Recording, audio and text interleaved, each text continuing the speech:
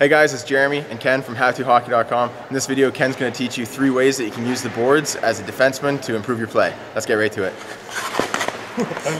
Okay guys, the first situation we're going to work on is battling with the puck along the boards. Now in this one, you've got the puck in the corner. You're not skating, you're not moving, there's already somebody on you. You're not going to be able to boost out of there and get rid of it, and you have another forward coming at you from the other side. So what you want to do is you want to protect this puck on the boards. Keeping it out here is not protecting it. Someone's going to come this way, lift your stick, and it's gone. This puck comes to the boards. What you want to do is you want to get 1 foot out front to stop this player from coming in front of you, and you want to push forward. As you're pushing, you're keeping the puck along the boards. When the other player is coming this way now, you're going to want to suck this puck in. If it's way out here and he comes, he's just going to take it away from you. You suck the puck back in, you're putting it between your skates. If you need to, freeze it. Okay, we're going to go over a few quick points from that last segment, just so you remember these are things you have to do every time.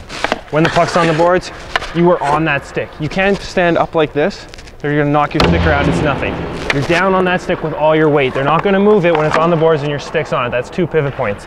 Again, you're going to keep your feet moving. Your legs are the most powerful part of your body. If your feet are moving and you're just holding it, forward's coming in and he's moving, you're just going to get pushed off the puck.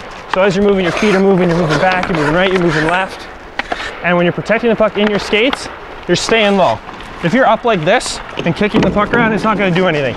If you're down low and you're kicking the puck around, no one's going to get you. You're going to just keep moving with the puck.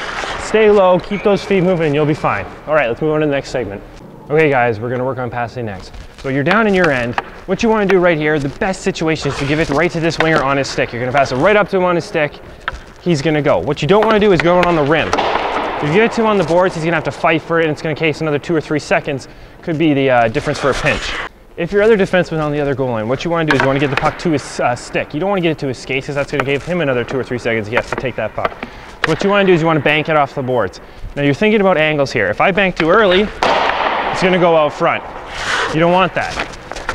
You want to bank it so it's going right to the other side of the net and it's coming out from the board. So you want to bank it.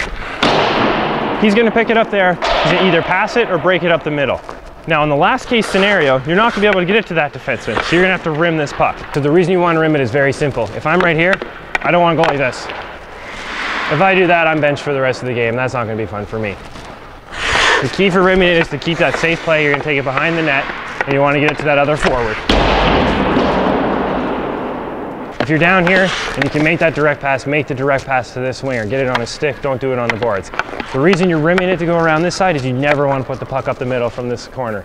That is a recipe for disaster. And when you're doing it this way, you're either doing it nice and low to get it to that winger, or you're going to get that bank shot in to get it to your other defensive partner. All right guys, just another bank pass. You're a little higher in your end now. You see a center breaking across. You can't give it to him. You got 2 people coming in on you coverage. You want to try and get that to him with the bank off the boards. Same as behind the net, it's all about your angles. He's cutting in this way, you're going to want to do a close bank, and I'll bring it right out. As he's cutting, he's going to take that puck and break right through. Okay guys, now the last play to use the boards is clearing the puck out of your end. This is what you use in that last case scenario. Your forwards can't break it out, you're tired, you can't move, you can't even freeze the puck. So you need to get it out, and you need to get it out hard.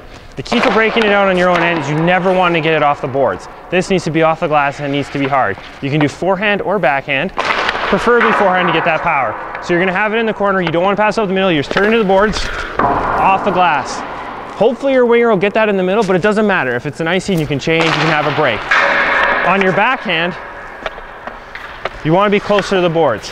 You can't do a hard backhand, so what you want to do is you want to fake that middle shot. So they're going to think you're going for the pass, you bring it back in, off the boards and out. And that's the easiest way to get it off the boards. All right guys, that's it. Thanks for watching the video. Don't forget to check out our next video. It's tips for the forwards to use the boards to improve the game. Hope you like those tips. If you like them, you can subscribe to our YouTube channel, subscribe to our blog. It's howtohockey.com. We've got all kinds of articles and videos on improving the game. See you in the next video.